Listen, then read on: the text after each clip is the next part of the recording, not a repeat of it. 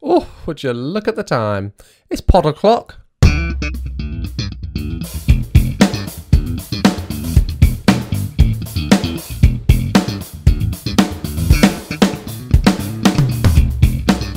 Hello and welcome to In the Pockets, the bass guitar podcast where we get the lowdown on the low end. It sounds weird doing it in a different rhythm. I don't like it. My name's Jonny, a totally average bass player, and each week I'm joined by a different co-host to talk all about that bass.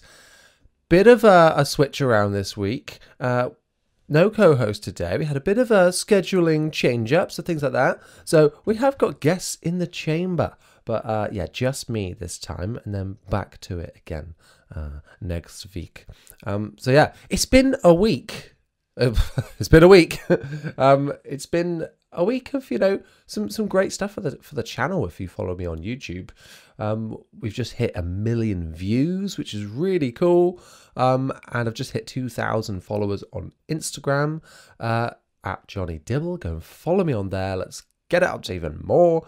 Yeah, I'm feeling very grateful recently. Like, people have been getting involved. I've been absolutely loving having conversations with people online, and like that's honestly my favorite thing about all of this. So reach out to me on Instagram. Let's strike up a conversation about all things bass, because that's my passion, that's your passion. Let's share our passions. That didn't mean to sound quite as sexual as it did, but oh well, let's do that, shall we? Yeah, thank you everyone for all the support, and let's keep climbing to 10,000 subscribers. Woohoo! Let's jump straight into our first question.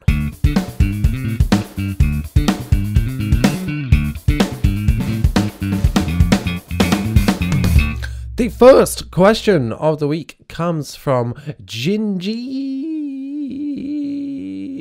It's a lot of I's on the end. On Instagram, who asks, why are popular bands constricted to only one bassist?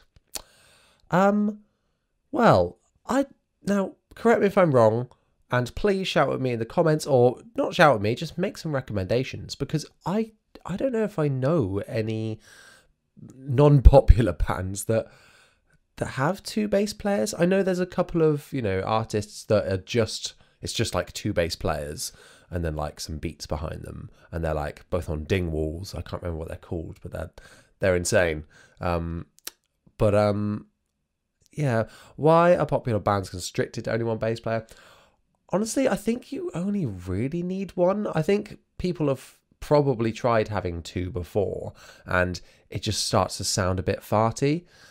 Because you're kind of in the same register. Now, that's not to say that one could be doing low down, one could be doing high up, but I just don't think it sounds that great. I don't think two basses complement each other that well. Guitars, bass, drums, they all have a purpose, and the bass has a purpose in a mix and in a band, whereas if you've got two, you're kind of not using the bass for its purpose, which, it's all subjective, and there's nothing wrong with not doing something that you're meant to do, but yeah, if you're both down playing low, it just sounds a bit farty, and you're maxing out those frequencies big time. So I don't really like that sound. But the other thing as well, now, I watch a lot of Anderton's, the YouTube channel and the shop here in England. I watch their YouTube channel, of course. It's amazing, and they're all great. And I love the bass. I love all about the bass part as well. But when they're like playing the intros and doing two basses off one another, it always I have a little niggle with that, because I'm like, it just doesn't sound that great. Or like, don't get me wrong, they sound incredible at playing. They are much better players than I will ever be. But when it's like two basses going off at the same time, I'm like, which one is sounding like what? Who's playing what? I don't think it really works that well when you're playing two basses off of one another. And that's when they're playing in two, like one's high up, playing a lead line, and one's low down. So, yeah, I just think that there isn't really that much of a market for it.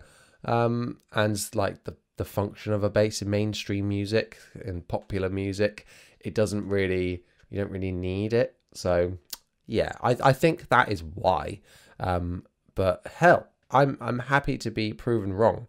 And this isn't to say like that's two normal basses. You know, you could have a bass and a bass 6. That's totally normal. It's a different, although it's an octave lower than guitar, it's a different sounding bass. You know, it doesn't really sound like a normal bass, and I don't think it's a substitute for a normal bass. So you could go down that route. So that could be the caveat in this question that gets you through it. But yes, why are popular bands constricted to only one bassist? Because we only need one, and we don't. Let's be honest. Like, I would not want another bass player in my band. I don't want to compete. I'm average enough as it is, you know. Not having someone else show me up who's amazing. Yeah, so I think it's just our big-headedness, really, that means that we can be the only one and have no one else. Thank you so much for the question. Let's move on to the news.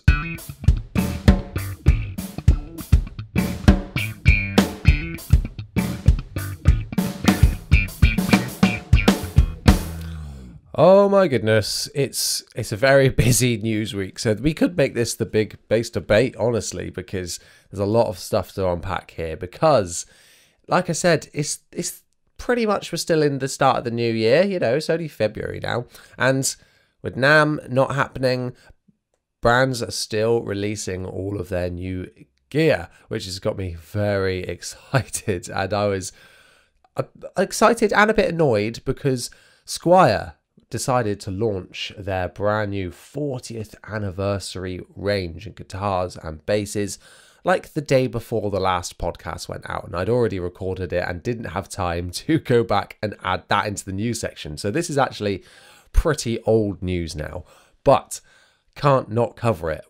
Are you mad? Ugh, so excited. So let me talk you through the range. If you'd missed this and you're a bass player, what are you doing? Are you living under a rock? I'm sure you're just excited as me because these things look insane. So we're celebrating 40 years of Squier, which is so cool. And I can't wait to see what they do for the 50th, because that's like a next big milestone, right? So let's go through them. I've got them up here on my screen, so I'm just going to comment about them. So we've got some 40th anniversary jazz basses and P basses here. The theme seems to be gold, which I'm here for. We've got all gold pick guards. Looks so good. We've got all gold pick guards and gold hardware, so gold control plate, gold knobs on the P bass, gold bridges, gold machine heads on a Lake Placid blue P bass, a ruby red jazz bass, a black P bass, and the Olympic white jazz bass. Oh, these look really, really classy. I really like the that ruby red is really cool. I like the Olympic. I like them all. The black and gold is just so good looking. I am a sucker for like 50s aesthetics. So like anodized gold scratch plates are right up my alley, and black and gold with a maple neck is like a dream. This one doesn't have a maple neck. It's, you know, it's probably a Indian laurel fretboard, but it's got block inlays, which is cool.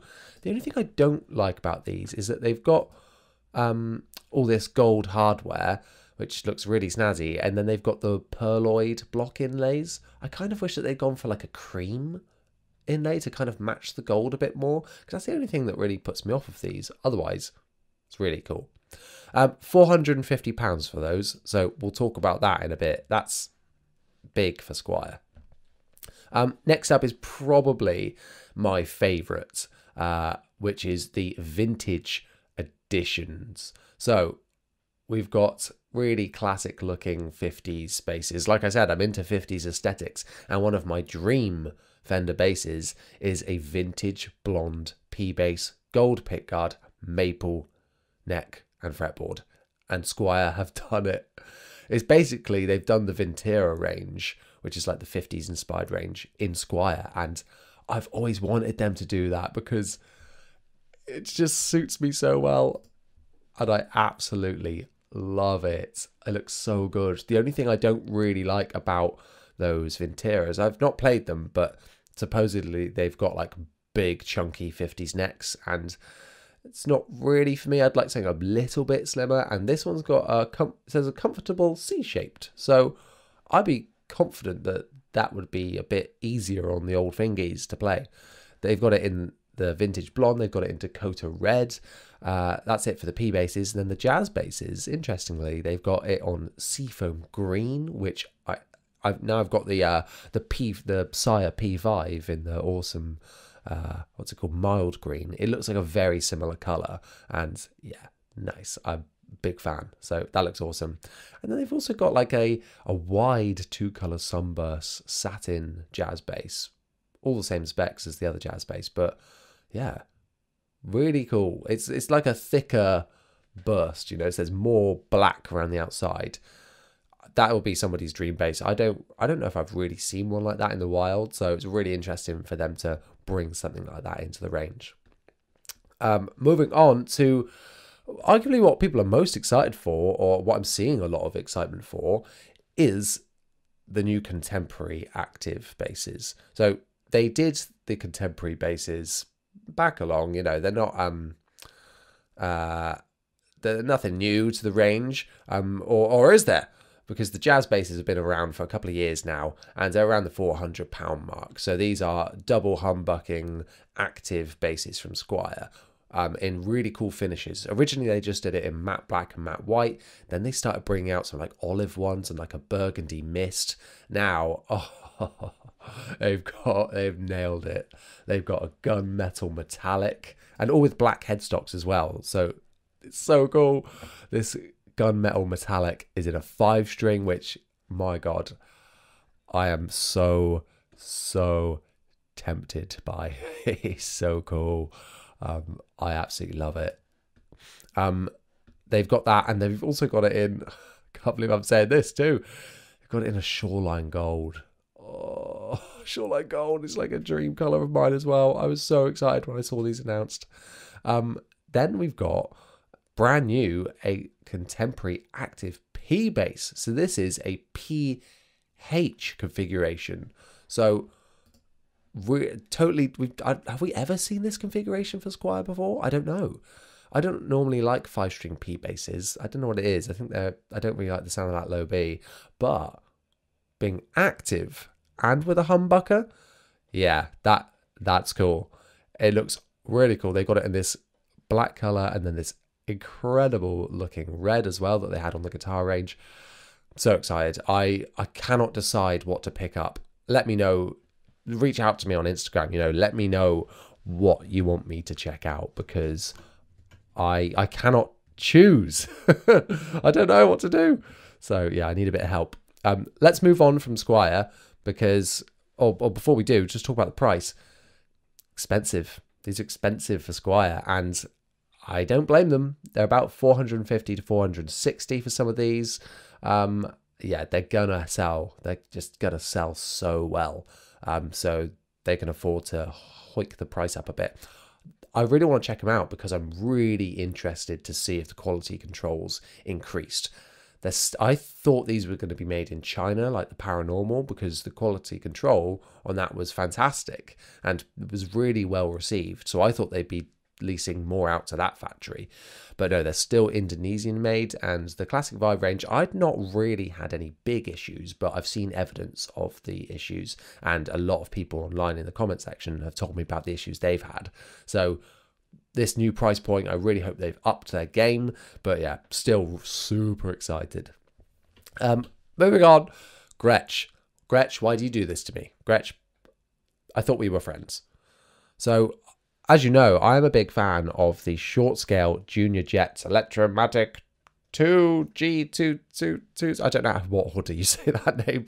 So many parts to it. They're like Les Paul style short scale Gretsch, the one that Mike Kerr famously used in Royal Blood. I've got it, and I did a review on it, and I love it. It's a really, really great short scale, and insane for the price point. Now, I really liked the finishes as they were. The original ones. We had the reds, like a green, black, and the brown sunburst one that I've got. They've gone and done it. they've released a shell pink one, guys. Shell pink, Bristol fog, and I can't remember the name of the other one, but go and check it out on their website. They've got some 3 new finishes that all look incredible. The Bristol fog one I really, really like, and I live near a city called Bristol, so you know it feels like it's right up my alley. But I can't deny that my love for the shell pink. Oh, that's the only thing I wish Squier had done. If they'd done a shell pink P bass, I would have bought it there and then. But yeah, it looks so cool, so cool. And yeah, if you're in the market for that bass, get that. Don't bother looking at the old ones. Get one of those new ones. They look incredible. Moving on to Schecter. So I might have missed this because it looks like it was a little bit of old news. These Schecter, we have got some new models. Well, not new models, they're just new versions of models. So we've got a new Model T and a new Omen, both in 4 and 5 strings. And yeah, the Model T, notoriously incredible. It was my 3rd ever bass, the Schecter Model T, the old the black one, the maple neck, and yeah, incredible. It's what first turned me on to Schecter, and I have no doubt that these would sound insane. I would love one. I would really like one there, but they are like £1,130, so maybe not. They have got the Omens though for £600, 4 and a 5 string. Best looking Omens I think I've seen. Really a bit more stripped back looking with like almost like a flame maple, transparent white finish on there. Yeah, really cool. Go and check those out. Gosh, so much things to get through. I'm just scrolling through Andertons at the minute to see what new stuff is here as well. See if I missed anything. Oh yeah, we've got new Charvels, the San Dimas, new colours in that, in like a platinum pearl and a black. So not really that exciting, but I feel like they really need to do something special with that bass, because it's been through the ringer a bit. Like, Lobster didn't like his. It's noisy. It was just bad quality for the price. You know, they were over £1,000, and they're just under £1,000, these new ones. But I'm not that excited about these, and I can't say I'll be picking one up just based on the just based on the reputation alone. But anyway. Jackson have also released some new basses. We've got a couple of new Spectras in different colours, and then also the X series concert bass CBXNTDX. What's wrong with these names? Basically, the Jackson Rickenbacker P bass thing, monstrosity. They've got it in black. They've got it in snow white now as well, and both in 5 strings. Now, if it didn't look ugly enough before, it looks even worse now. Oh, gosh. One thing I do appreciate, though, looking at it, is that they've done that thing with a 5-string P bass where because you know when the 5-string P bass is, because it's a split coil in there, they look a bit weird because you've got one long pickup and then a shorter pickup. I wish all 5-string P basses would do this. They've got a fake added length to the pickup that's on the lower strings to make it look even. I really appreciate that, but yeah, no, still not doing it for me. Sorry, Jackson, no good. So let's move out of the world. Let's move out of this world. Let's move out of the world of guitars and move into pedals and amps now. Fender have launched some new pedals. Not really much to talk about though. I don't think there's none like bass specific looking ones. They're all just generic, which doesn't mean that they won't work on bass, but I don't know. I'm always a bit wary of pedals that aren't specifically for bass, but there are companies like Earthquaker Devices, you know, and Way Huge that don't do bass specific ones, and that's fine. I'm sure these are fine too, but they just look a bit cheap, these pedals. It's like, here's an overdrive, here's a reverb, here's a delay. It's like all the staples in a new series. But yeah, I'm not that jazzed about these. But what I am jazzed about is the next announcement, which has happened just this week. Dark Glass they've been teasing for a short amount of time now something called the E500. I'm like, what is this? And there were sounds of like delay and reverb going on. And I was like, is this like a multi-effects? And I thought, are they really going to stomp on their own, tread on like their own ground of like the Quad Cortex? Are they going to do that? That seems a bit weird. Kind of, but not really. The Exponent 500, Exponent, we're going to call it that. 500 is a 500 watt clean amp from Darkglass. First time we've ever seen this. Normally it's like a real dirty amp, you know, mixed in with their different circuits of the Alpha Omega or the B7K, you know, or the microtube circuit. But this is a completely clean amp with built-in effects. So we've got so much. We've got delays, reverbs, flanges, chorus, compressors, noise suppressors, distortion, of course, you know, all the effects you could want, all in one 500 watt head unit. So it can power a cab. You've got everything all in one. Really, really like this product. It looks really cool. Go and check out Patrick Hunter's video on it. Great demo, of course. I will sing Patrick's praises to the end of the earth. Yeah, go and check out that video to hear what it sounds like. My thoughts on this when it initially released was, oh, this is cool. Oh no, am I going to have to sell all of my stuff to afford this? Because it's about £1,000, which isn't too bad, I suppose, considering what it is. But when you look at like the Line 6HX Stomp, where you can get everything and more all in one, but it doesn't power anything. So it's kind of push and pull, really. It's give and take, swings and roundabouts and all that jazz. I think this is a really cool product, and I think it will sell really well. And it's so tiny. It's so cute and small. One thing that I don't like too much about it, so backpedaling a little bit. Pedaling, get it? It's all controlled via an app and via Bluetooth. So you go on your phone and you can edit your effects on there, and then you can map out all of your parameters and the controls to the knobs that are on the unit. So it's all like A, B, C, D, E, I think, and then you can map what you control on there. Now, I know that I would get totally bogged down and confused with that. I'm quite a tactile person, like to do things on the fly. I don't love the idea of having to rely on my phone or an app, and like just having the unit. If I'm like, oh, I just want to turn this up a minute, I'd have to go, wait, what's this knob doing? I'll have to check the app.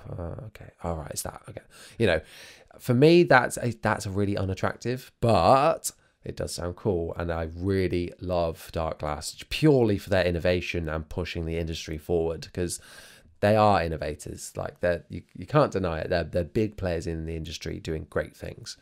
What else is there to say about this thing? Oh yeah, so originally I was a bit concerned that you couldn't control this via a pedal. I was like, what's the point in this if you've got to like tap your phone mid song? But you can hook it up to a MIDI controller. So if you've got like a blank one, you can assign presets up to it. I think you can do 5 presets. So it seems like it can do so much, but then also so little at the same time. But yeah, I would love to try one. And Darkglass, please, let's do this. Okie dokie. That is everything for the news. That is a long news section, and thank you for sticking with me so much. And I'm sure it's going to keep on coming and keep coming and keep coming over the next couple of weeks. Oh, I've probably missed something already, and something's been announced. Goodness sake. Let's move on to our next question.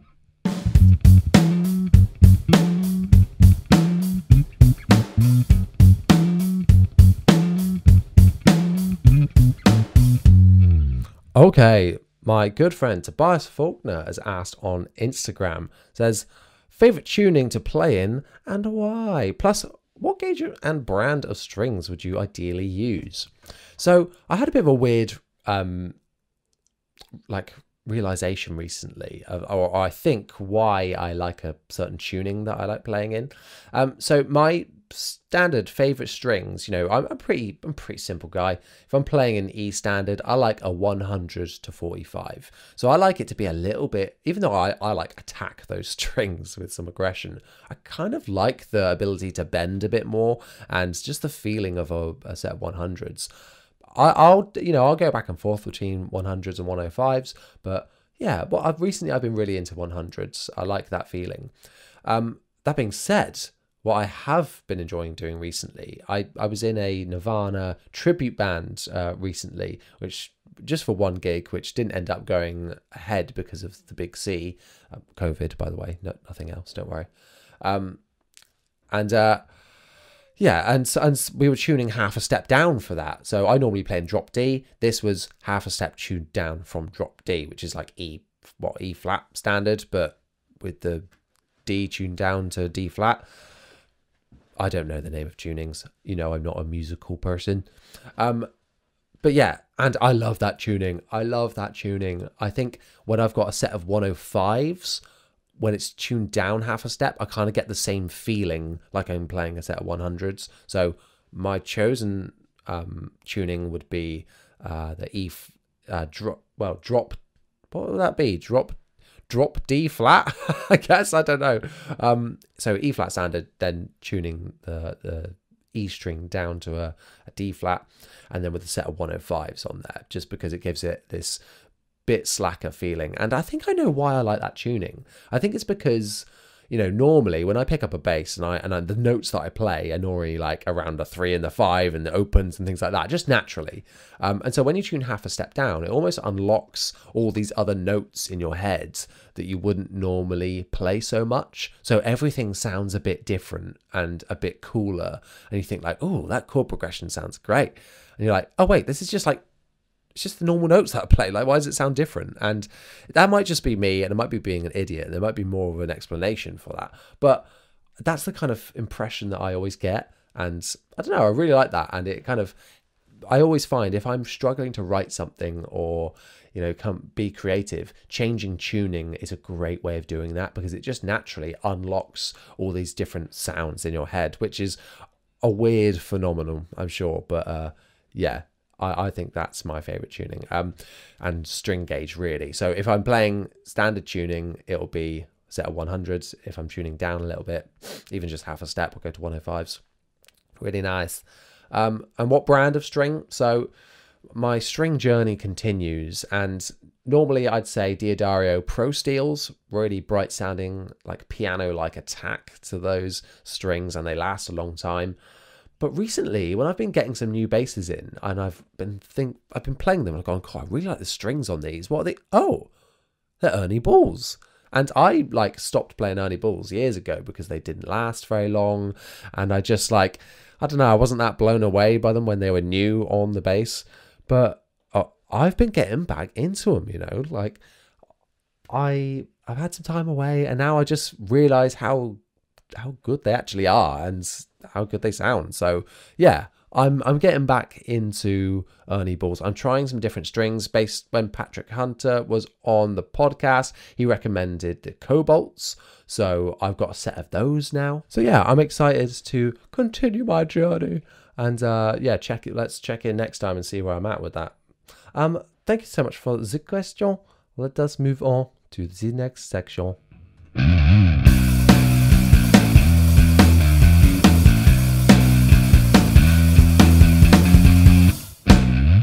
So this is my favorite section of the podcast, I think, because it's called That Tone You Own. Every week, I ask our guests to bring along a tone of theirs that they consider to be like their signature sound, or a sound that they're playing recently that they really enjoy. And that's what I'm doing this week. I'm bringing along a bit of a sneak peek tone for you, lucky podcast listeners, because it's been very busy times recently, because I've had the Squier P5 and the D5 arrive recently, and I'm sure you've seen, because I've been absolutely rinsing them for content online. I say rinsing, I mean like getting loads of content out of them, not rinsing Squier, which I was doing previously. Anyway, so sneak peek. I've been putting lots of effort into these reviews, and the P5 review came out last week, and next week will be the D5. And that's what I've got in my hands right now, and I'm going to give you just a sneak peek of what this thing sounds like. You might have heard it in my unboxing, or I did a little demo, but I'm going to dive into it a little bit more about it here and talk about what I feel like a couple of weeks into owning it now. So yeah, this is it, going through the Line 6 HX Stomp. For this demo, I'm going to do the Aguilar tone hammer head with the Ampeg 810 cap. So tone all the way on, volume all the way up. There's only one pickup. I should probably explain what this is if you don't know. It's like a 50s style P bass, so it's your standard non-split coil pickup. But this one has a few secrets up its sleeve, which you have to wait for the review to hear about. But this is it, tone all the way on.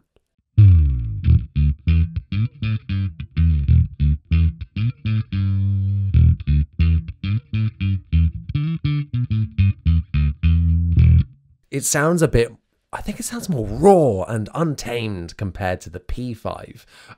That makes sense because it's like a more primitive version of the P bass, and you definitely get that vibe and feel from the sound of this bass. But at the same time, it's got some really modern features as well. It's not like a slab body. It's got belly cuts, roasted maple neck, rolled fingerboard edges, you know, and the hum cancelling pickup, because, you know, these style of pickups are notoriously noisy, and so they've really done great things here, Sire, to retain that vintage feel and sound whilst making it modern and a proper giggable, tourable, recordable instrument. You know, let's dive into it some more.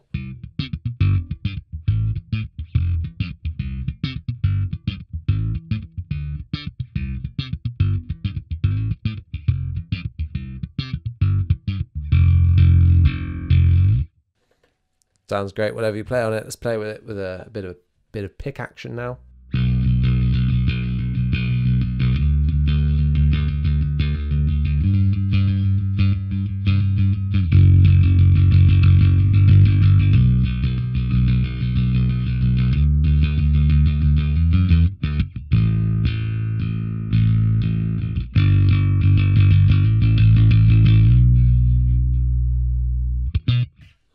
I think it honestly sounds the best with a pick.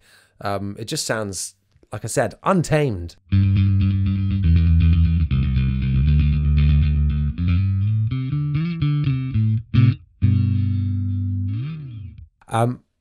Well, I think one of the shining star sounds of this bass is, let's roll off the tone. Let's do it. Let's go 50% first. Let's do fingerstyle with it fully on. Roll it off 50%.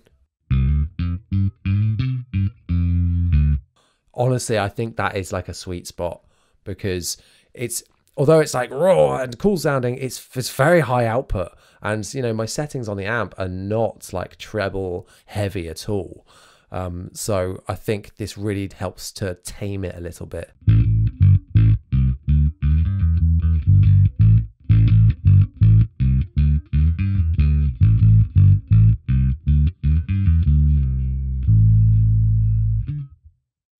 Let's roll off the tone all the way.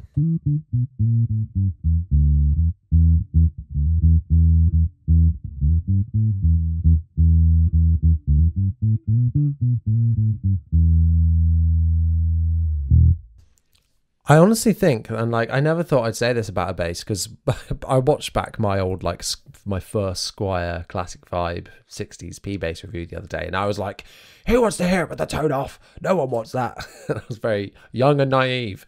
And like this bass, like, I think it sounds way better with the tone rolled off, or like halfway rather than full. It suits the vibe, and yeah, it just inspires you differently, you know, hits differently.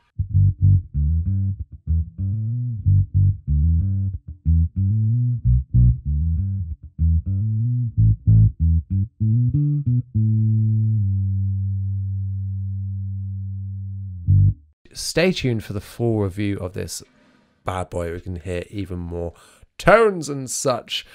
I think this is a really cool bass. I cannot wait to put some flats on it. I think that will like help deaden the sound even more, and it will just really suit this. I think when you've got like a dead sound with a really raw sounding pickup, it helps to give it loads of character when you've got the tone off, and I think that really helps, and I really like that sound. So yeah, I'll be diving into it more in my review. Stay tuned. Hit subscribe and notification bell, etc. so you can you'll bloody get notified when it comes out. Let's move on to the next segment. Okay, it's time for the big bass debate. So for this section, I take one of your questions that have been submitted for the week and just like to make it into the topic for the week. So this week, the question is from Michael on Instagram, who asks, is Fender finally feeling the flames at their feet? I mean, that's, an incredibly composed bit of alliteration there. Continuing with the question, are we about to be treated to a price and quality reevaluation? So I think this is a really interesting question with, with the launch of the Squier range, because we're already seeing a price hike, it's going up. And yeah, I think they are. Honestly, I think they are. And I think they do need to reevaluate a few things. I always think Fender are in a bit of a funny place in their career because they're kind of damned if they do, damned if they don't, in a way. They could keep things the same and they would still sell really well. Or they could change it up and still sell really well. But public perception is kind of really not dwindling on Fender, but people are just upset whatever they do. Because if they bring out something new and modern and interesting and innovative, people are like, no, thank you, don't like this, doesn't work, just do what you know, stick to what you know. And then if they bring out like some 50s or 60s reissue, rehash that they do like every single year, people are like, oh, yawn, this is just the same thing again. And you're like, oh, for goodness sake, let them breathe. Let them just try something. So that's why I was excited to see the Player Plus series, because although it's nothing, groundbreaking, it's still something different that they haven't done before. And that's honestly why I think Squier is just a much more exciting brand, because they can almost afford to do more interesting things. But are they feeling the flames at their feet, Fender? I think they should be. All you need to do is look at brands like Sire. They're starting to, £400 or under £400 for the new P5 and D5 and V5, the passive range. And originally I thought, oh wow, they're really going after the Squier market here. They're really trying to pinch that audience. And that's until I got one. I've got the P5 and the D5. The P5 review is out now. The D5, I've got, because you would have just heard it a minute ago. But those basses are incredible for the price. Like, not even just for the price. I always say that, and I think, well, no, because that's like diminishing their value a bit. They're just saying, yeah, they're all right for that money. No, they're just fantastic basses anyway. I'd expect that to be like at least £800. It's under half that price. Looking at the features and the feel and the quality of it's madness. And I think it's companies like that are really going to put the pressure on brands like Fender, because they need to step it up. Like I said, I thought they were going after the Squier market, but honestly, with the quality and that insane price point, they're going after the Mexican Fender market. I've had a lot of people asking, should I go for the Fender or should I go for the Sire? Or people saying, I've just bought the Player Series and now I've heard this and now I want this, So I think it's very smart price point for Sire, and I don't know how they do it, but insane. Absolutely insane. Considering like the size of company that Fender is as well, you think they'd be able to afford to drop the price point a bit. But, they're just coasting, and they are relying on brand alone, and the name on the headstock is having more and more impact on the price of something, regardless of the quality, and where it's made. Because I don't really care where a bass is made, to be honest.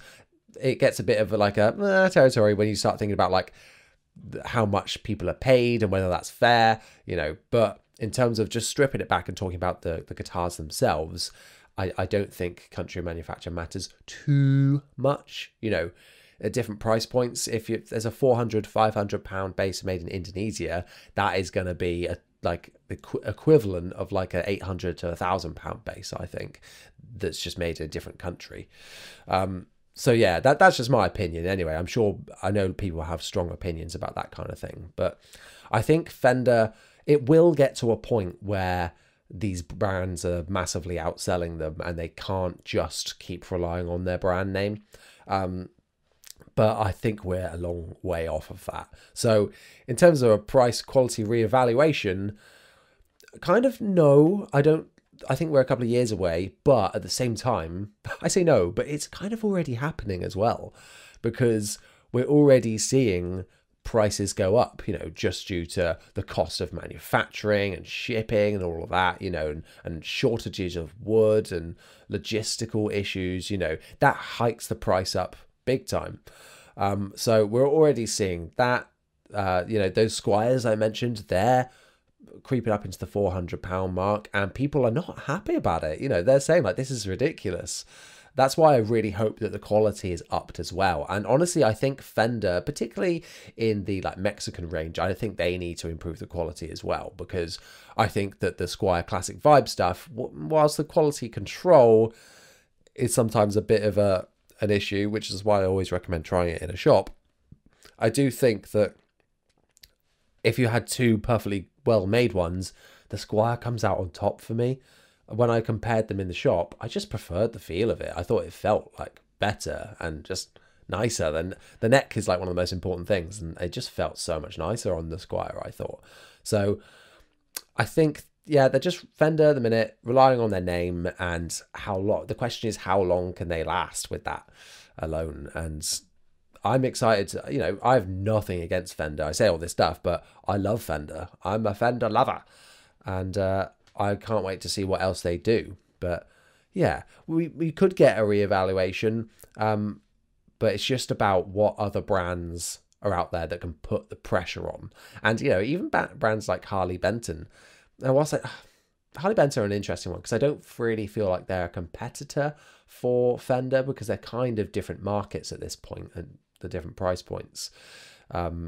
So yeah, I hope that they do feel the flames at their feet. I do, because it just drives competition, and there's nothing wrong with that, because for the consumer, that's great, because we get all this new, cool, innovative stuff. And us bass players often miss out on that kind of things, So I want to see more brands competing for that price point and really, really forcing Fender to compete.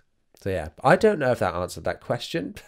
Who knows? But it's an interesting talking point anyway. And I love looking at the industry as a whole and seeing how people react to one another, because, there are definitely trends that people go after. Like at the minute, it's roasted maple.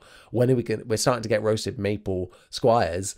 When are Fender going to do it? They do Fender necks that you can just buy roasted, but not really on many production models. So when are we going to see that, for instance, And that, when, like, this is a prime example. When Fender do that, that is going to be like a huge price increase for that bass, because it will be many people's like dream bass. Like, oh, I love Fender, but I love these roasted maple necks. They've launched one. Oh, great. Perfect for me, It's going to be expensive, I think, when they finally do it. It's almost like they're late to the game, but because of their brand name, they can, afford to do it as this big launch and a big, wow, look at this, on that guitar. So yeah, don't know if any of this answers it, but I love talking about this kind of stuff. So enough of me talking. I'm sure you can now go about your day and do whatever you want. But if you are going to do something in your day and do whatever you want, hit that like and subscribe button on the YouTubes. If you're listening to this on something like Spotify, leave a review and go and follow me on Instagram and reach out. Like I said at the start, absolutely love talking to people on there. So that's also where I post all of my podcast questions. So feel free to keep updated with my stories, interact, get involved, and yeah, let's chat. I'm excited to talk to you. I think that's everything for this week. Once again, thank you so much for listening. I'll see you next time.